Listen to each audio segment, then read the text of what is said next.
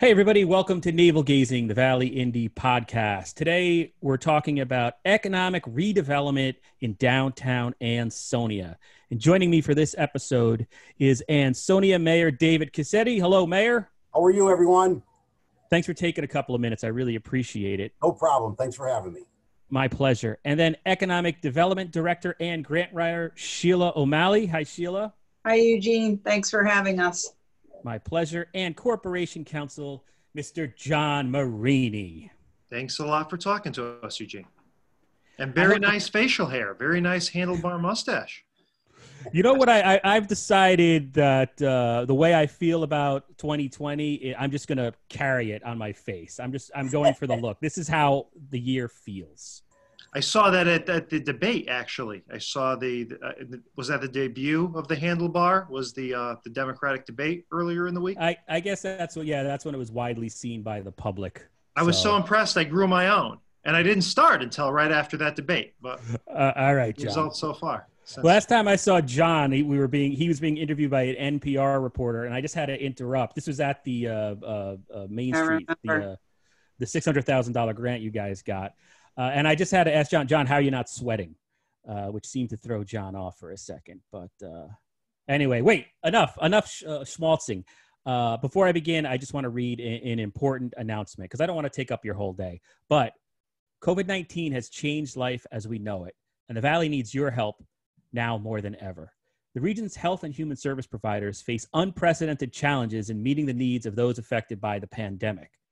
Some organizations are even at the risk of closing their doors, but you can make a difference right here in our community by joining with others in 3 ways. Give directly to Valley nonprofits, participate in the Valley United Way annual campaign, or support the Valley Community COVID-19 Response and Recovery Fund. Please visit valleyfoundation.org to learn more. So, let's get right into it because you're all busy. Let's tackle 65 Main Street, which is going to be the future home of the Ansonia Police Department.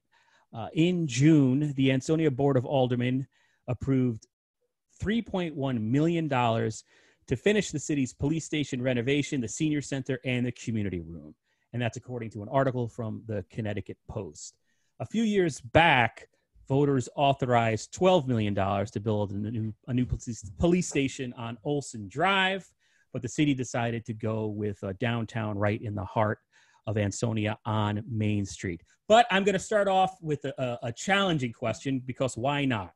I'm wondering, didn't the city or the administration make this conversation about getting this extra $3 million more complicated than it had to be by sort of saying when it was first introduced to the public, the idea to get $3.1 million more, that, well, it's not an underfunded project. We could finish the police station job. We have to finish these other things in there. But at the end of the day, I was under the impression that if you did not authorize an additional $3.1 million, there would be no police department on Main Street. Is that correct? Was it a little bit of spin there when it first came out? Whoever wants to tackle that. It's hard to talk about the PD without talking about the entire building, and it is complicated. So I think that's where some of the confusion came into play, because there's a lot of stuff that needs to be done to the entire building in order to accommodate the police station. And so you have to kind of talk in context when you're talking about the police station, because the building's so large, because the mechanical and electrical have to go throughout the entire building. You're actually talking about 2 floors, but you, in essence, I guess, we're talking about the police station to begin with. I mean, isn't it accurate to say it was underfunded, considering the original project wasn't on Main Street? It was to build new construction on Olson Drive. It was a completely different project. So yeah, it's entirely accurate to say that project got bigger. And when it got bigger, despite the best efforts to hold the line, it got more costly. And so I think it's 100% accurate to say, look, shifting to this new project, you're getting a lot more for the money, but we needed We needed more money to get the job done. If you took all the money and you put it into that police station floor, would you get a finished police station? Yes. But as Sheila says, you can't remove that complication. There's so much else to the building, including that tower that provides access to all floors, that it was really impossible to not talk about it in the scope of the totality of the building. Would you have had a workable police station, like if the 3.1 million had not been approved, would the police officers be able to use the new police department? With a change of scope, that would leave the other floor unusable, and that would leave the other functions. The second floor would not be renovated. It needs to be renovated. You'd have a brand new police station on the top floor, and underneath would be renovated. I know what I know what you're I'm just saying. Yeah, what would be a police station? That's all I'm trying to ask. I guess it would be usable. There are portions of it, furniture and equipment that had to be upgraded. So that would not be able to be upgraded. So, I mean, the scope of the project would have to be tailored such that the station got done, but that none of the rest of the building got improved. Cutbacks would have to be made on items like the tower. And in terms of the police station floor, you probably wouldn't be talking about any new furniture. You probably wouldn't be talking about a lot of those modernizations, and you're going to, it would be very risky with the furniture. But would you be able to bring the police over there? At the end of the day, yes. But again, it didn't make sense to go that direction, given that, number one, you're changing the scope of what's needed for a proper police station. And number two, that entire building needed work to serve the public. Okay, and the vote, I'm sorry, go ahead, Sheila. I'm sorry, Eugene, but I don't think Mayor Cassetti wanted a PD station in there with a vacant, I'm not going to speak for you, Mayor, you're on the call. But with a vacant renovate that bottom floor. Yeah. You needed to renovate that bottom floor. The $12 million was more than enough to do the police station, but that was based on, and they voted on Olson Drive. Since we shifted it over to Main Street, it's a bigger building, as we explained, but that bottom floor had to be renovated. It was dilapidated. It needed to be renovated. Yeah, and so let's talk. What it's being used for. Let's talk now going forward. Mayor Cassetti, why do you think it's important to have the police station at that location? And then what's the status of the construction there? When do we think the officers will actually move in and it'll be up and running? I'm anticipating by March of next year to have the grand opening, to be in there. The reason why I wanted it on Main Street is because Main Street is exploding with development. I mean, we got 200 apartments coming on. I mean, it's a walkable Main Street. Police presence is very important down on our Main Street. Okay, and then before we head into some of the other projects, I just wanted to ask in general, the COVID-19 pandemic is still with us. Yes. Although Connecticut managed to flatten the curve, and we're certainly weren't as hit as hard as other places. There's still a feeling of uncertainty as we're sending our kids back to school or not. In terms of the economy and this redevelopment that is just poised to happen in Ansonia on your Main Street, is the economic impact or potential economic impact from COVID going to affect any of this? And I don't know. Oh, everything's in order. I mean, the developer's ready. He's already starting demolition. I met with a couple franchisees that want to work on the commercial buildings. They're ready to move in. I mean, no, it hasn't hampered it.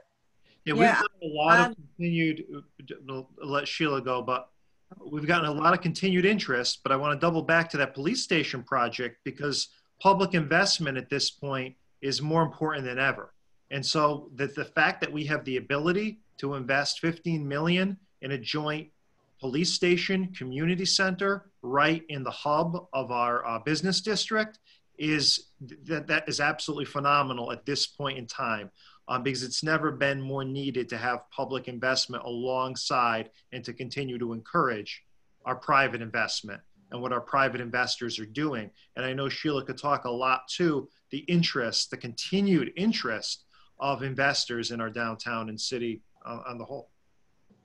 Yeah, explain that to me, Sheila, because I sit here as an ignoramus. I mean, I'm just a reporter, a local news reporter. But I'm confused as to how the economy, jobs and construction can happen when we're also hearing that businesses might go out. So help me Yeah, understand. on the flip side of things, you have a lot of people who are looking for work, and a lot of people who are going to be competitively bidding on developers' projects. So they're getting labor cheaper, they're getting cheaper prices, so they're more willing to move quickly in order to take advantage of that. I agree with you. I mean, I think you're going to see long-term effects, and you're not going to realize them for a while. But right now, it's almost incredible that development is continuing and happening and moving quickly. Like we're putting projects out to bid. The developers are, as the mayor and John said, the developers are starting internal demolition, partial demolition on our buildings, and they're willing to go forward. I mean, they may be a little bit unusual in that it's their money and they move at their pace. A lot of people rely on banks and so forth to free up the money to move forward with the projects. But our project's already in motion. But yes, I mean, I think somewhere down the line you're gonna feel the impact. But right now, development seems to be moving forward, and I think again, because developers are taking advantage of the reduced rates they're getting and the labor that's abundant. People want to work. They want to get back to work, and a lot of them have lost their jobs or are looking for new work. So I think that plays in our favor. And we want to show as well the investors that the city has skin in the game as well. And 65 Main Street certainly speaks to that. The way that we structured our agreement with Shaw for the ATP Palmer and Farrell Process Lab, that speaks to our ability, I think, to work with them to understand the obstacles they have to meet. And also the SHW building, the city's agreement to actually take that property and work with the state and federal government to get it assessed and remediated and eventually demoed. The city is very much a present partner for developers and business owners here in the city. We want it to continue despite what obviously some very, very trying times out there. And then in terms of, say, the ATP building, that's 497 East Main Street. And you mentioned the Farrell former processing lab, which is right next to it. And then the Palmer building. Mayor Cassetti, you've grown up in Ansonia, and now you've been the mayor for several terms. Those are some, with the exception of, I guess, the Palmer building. Describe if I didn't know Ansonia, what do those buildings look like? And sort of what do they mean to Ansonia? And I guess I'm thinking of, there's one guy, I don't know who he is, but on every comment for years now, he's just kind of called them, here is our urban decay, like the Frankenstein monster in the middle of Ansonia. So go ahead. Yeah, well, the processing lab at one time up until the mid-'70s was very busy. I mean, it was what it was called, the processing lab. The ATP and Palmer building had the hat company in there. And then they decided, after they went out of business, to sell that. And I remember Duke Realty was going to buy it, or they did put something down, but nothing ever came to fruition. I mean, they didn't do anything with it. So now under my administration, I said, we really got to, get this out to bid and get apartments. We need a walk in Main Street. I'm working now on the rail station, working with MTA to see about getting a new rail station, because as these apartments go online, people are going to be going by the train down to the Westchester County and Bridgeport and Fairfield County to work. So these apartments are what was needed here in Ansonia at this time.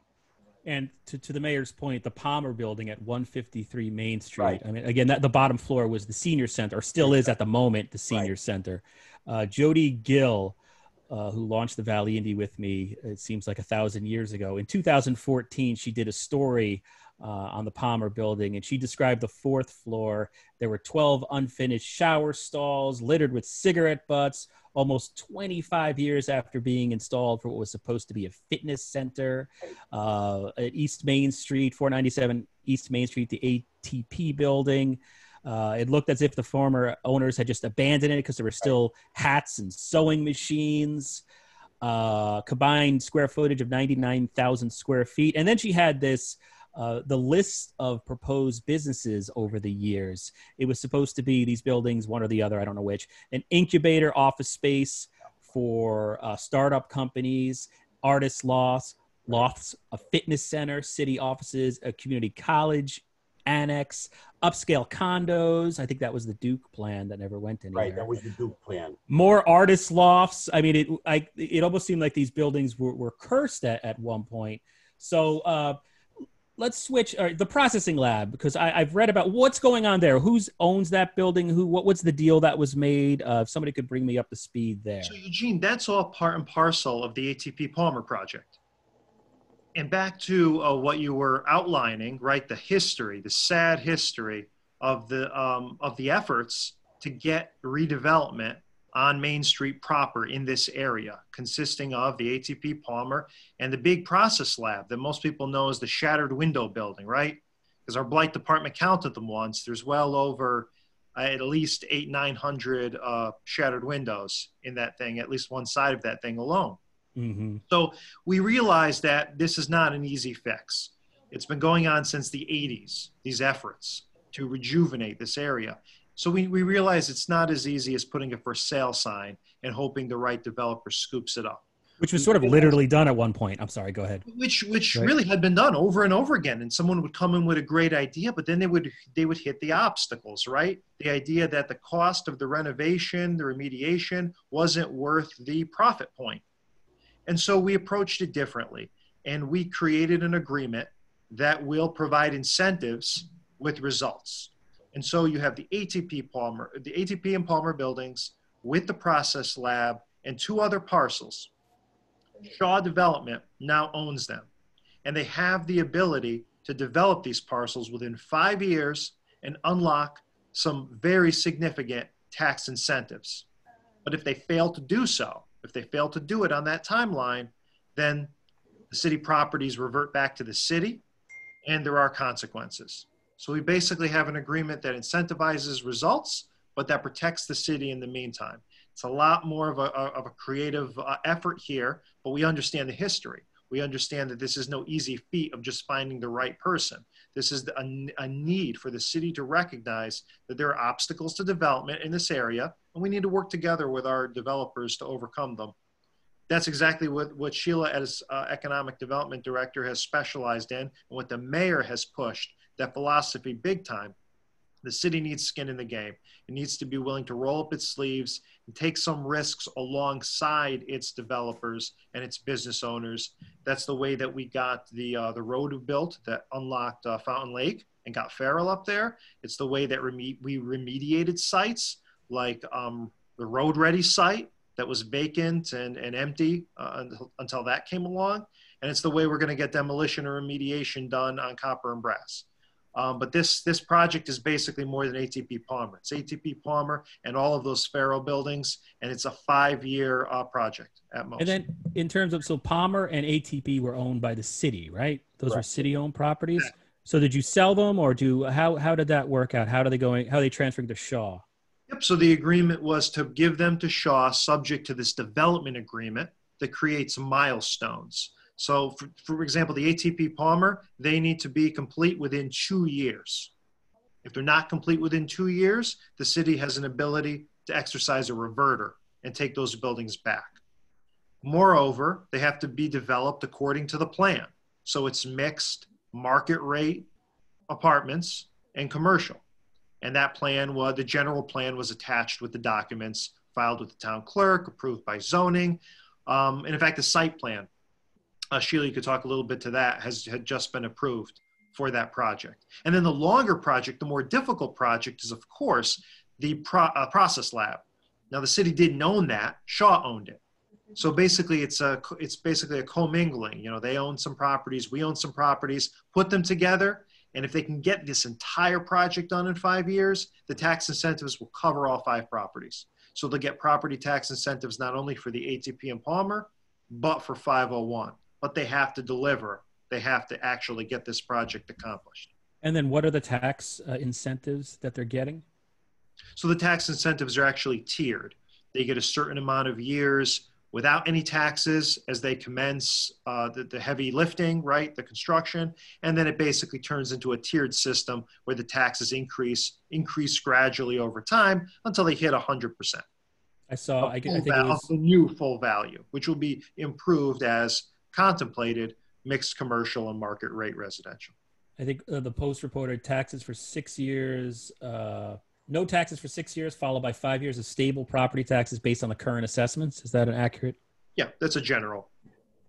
And then just in terms of what we're going to see there, what exactly is going in? How many apartments, condominiums, I don't know what you call them, townhouses, and how much retail? You got 50 To talk a little bit about the site plan.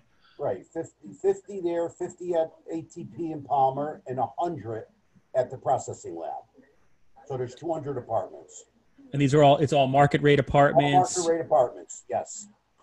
1 and 2 bedrooms. Is this like a geared towards millennials thing? How did the That's developer? correct. That's correct, Eugene. That's what we want. That's why we want to fix the train station. They can shop. They can do I want a walkable Main Street. I believe they can shop and do everything right on Main Street, eat on Main Street, go to the train station and go to work and come back home and they're there. And then in terms of, I was reading the old story by Jody, and then just from covering, say, Derby development meetings over the years and just covering local news in general. And I don't mean to be cynical, but sometimes developers show up and they promise things, and then for one reason or another, it's not delivered, whether the economy tanks or internal problems within the company. And I'm just wondering how much the city I mean, this is unusual because it seems like you had the corporation counsel so involved, but how much vetting was done with these companies, and who are they? I'm looking at like a Ansonia P&Z application, proposal to modify building from commercial to mixed use from November 2019. It's AEPM International, which is located 200 Main Street and has some of the principals as Fletcher Thompson, which is housed there. And they're representing the building owner, which is Green US Builders LLC. Who is everybody involved in this? I mean, John can talk about how the Shaw Growth Ventures, which is part of Green USA Builders. It's separate LLC, but it's like a joint venture between the two of them. But and John can speak to how Shaw got involved. But it's kind of a unique situation because they owned 501 East Main Street, as John and the mayor had said, but they, they also play a huge role in whoever purchases ATP and Palmer. So it made more sense and was more appealing to have that owner own all 3 buildings. And also they own 165 Main Street as well, which is the Wells Fargo property. Mm-hmm. And a portion of the 65 Main, which is what's called Building 70. So they own, that's 4 or 5 parcels now on that whole block. So it made sense for Shaw, which had acquired the properties through bankruptcy, right? Acquired 501 East Main Street and a portion of, or 65 Main Street. They acquired those through bankruptcy. So they are the owners. And it made really good sense for them to, they were interested in redeveloping their buildings, and it made really good sense to partner with them. Because and then in terms of what is Fletcher Thompson an owner of somehow, or what is that, or AEPM International? What is the involvement of them? 2 architects involved with this project. Actually, there are going to be 3 or 4 architects involved, but AEPM is submitted the site plan for approval, the preliminary site plan for approval. And then John, I'm sorry, Sheila, go ahead. Oh, go ahead, Eugene. John, in terms of, did the city go through their books and make sure all these companies can actually deliver? Do they have the financing? Is that even, I mean, maybe that's not even legal, but because there is the sense in the Valley. Go ahead, John. Certain documents have to be submitted. As Sheila said, we had a situation here with a pre-existing owner. and not only a pre-existing owner of one property, but of several significant properties right in the heart of the downtown. Now remember, there was a bit of an adversarial relationship between the city and Shaw as we took their building. We used eminent domain to force the fair market value sale of 65 Main Street, the police station building, right? So what we were looking at was a situation where the city could continue an adversarial relationship. We could, we could take the process lab through more eminent domain, or we could wait around for Shaw to develop. They expressed a desire to move forward with a commercial development. They stated that that was their goal in the area. Or we can go a third way, which was to see if we could work together. And the idea was they have strategically important space, and a large amount of it, downtown. We have the ATP Palmer buildings, which aren't going to go anywhere as long as there's a giant, dilapidated, blighted property next door. No one's going to buy it. That's what turned First question always, yeah, their first question looking at the ATP Palmer building was, well, who the heck owns that other building next door? Right. You know, how many hundreds and hundreds of windows smashed out, rebar sticking out of the ceiling, trees growing through the roof. Whose responsibility is that? And of course, it's Shaw. So we kind of thought, listen, let's create an incentive here that would allow Shaw to move forward and be successful, but that would also allow us to meet our goals, which is the redevelopment of this entire zone. But also let's have protections in place because, Eugene, you're right. You never know who you are. Even the companies with the best balance sheets, right, out there may not have the same goals as a city.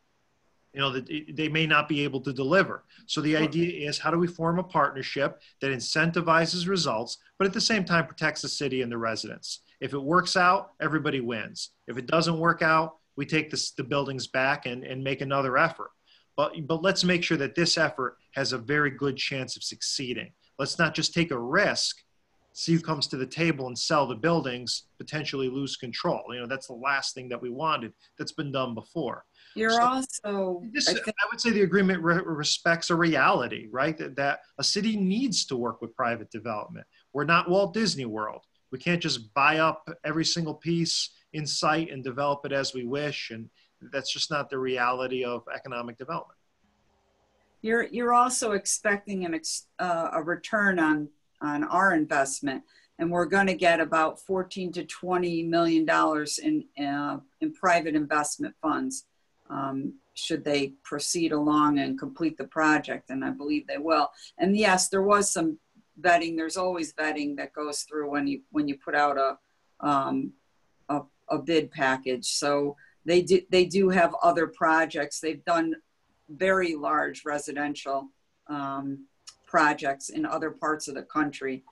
So we did take a look at that. We looked at Green USA Builders, and we also looked at Shaw, because you want to be sure. But there was no request, as with other developers in the past. There was no request for assistance to do the project for actual capital built, the capital costs of the project. So all of the project is being funded by them directly. And I'm sorry, I interrupted again. I have a bad habit. I do the same. Sorry, go ahead.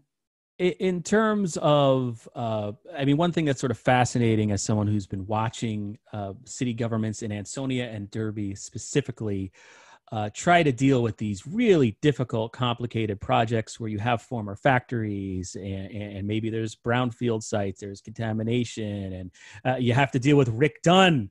It's VCOG or NVCOG. I'm sorry.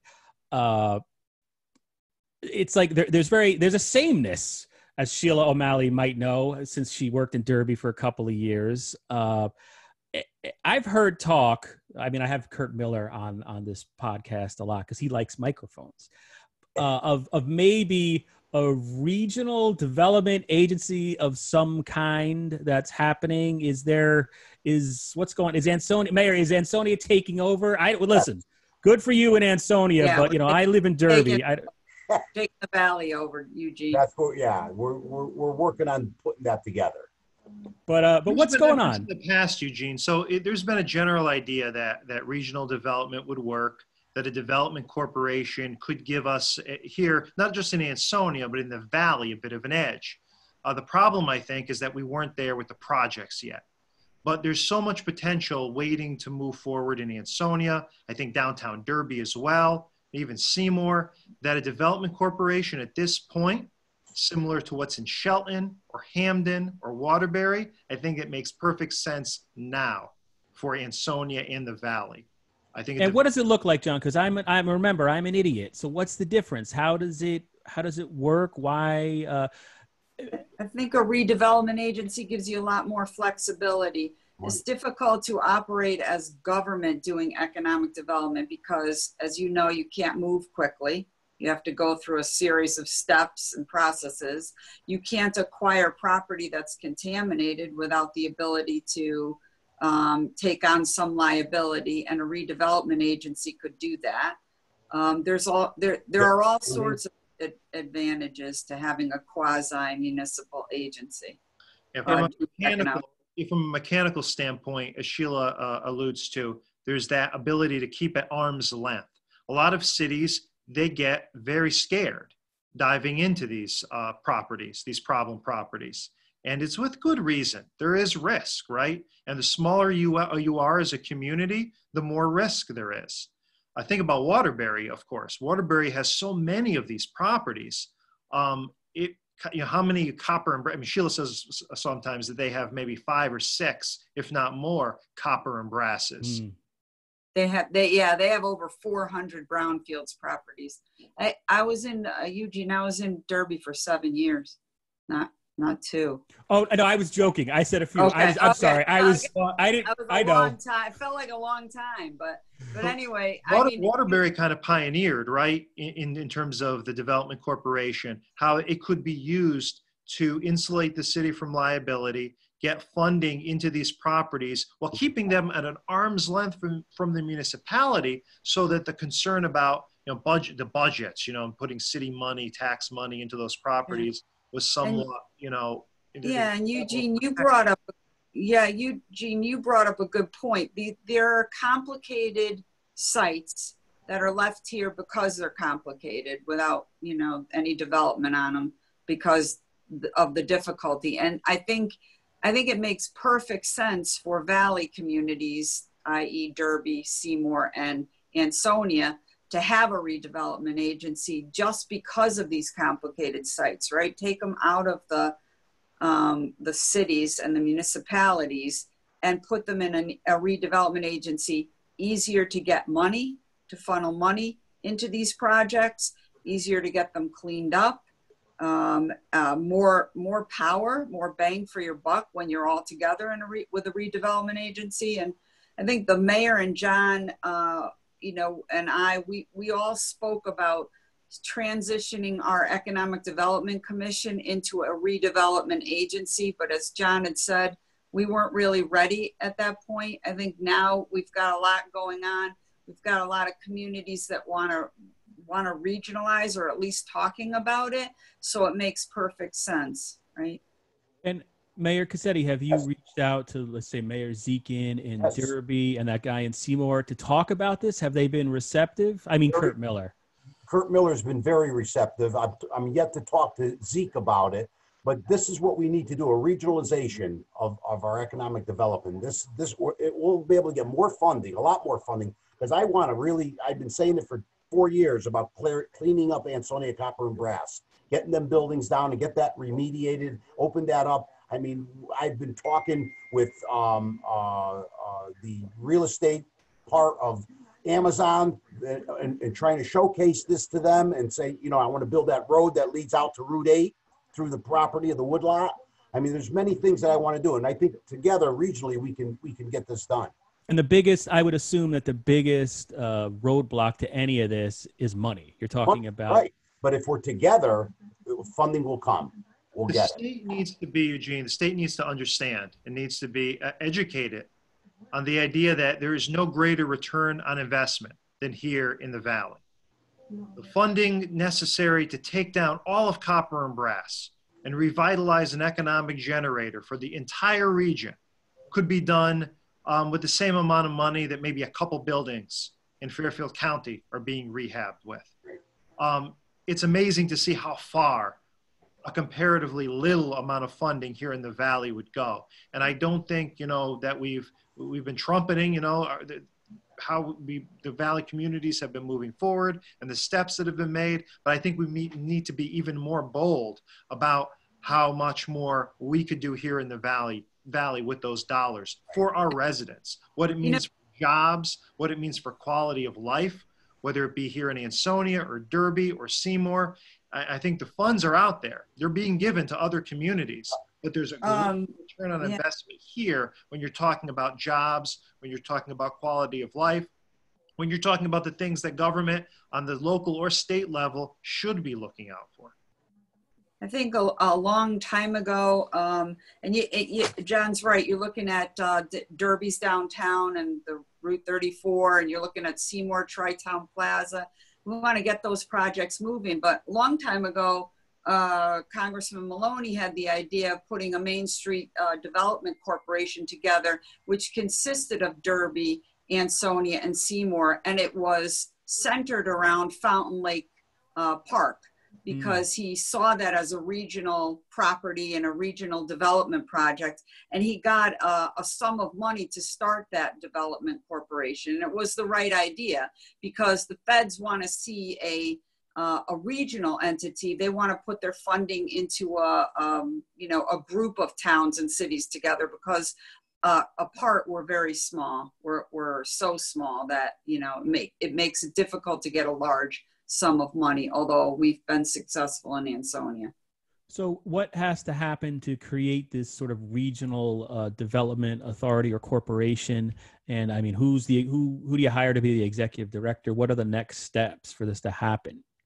I think dialogue is the next step, because certainly a development corporation could work for just Ansonia, but we really feel that a regional corporation makes more sense, especially because one town's project truly does impact across the board, across the Valley.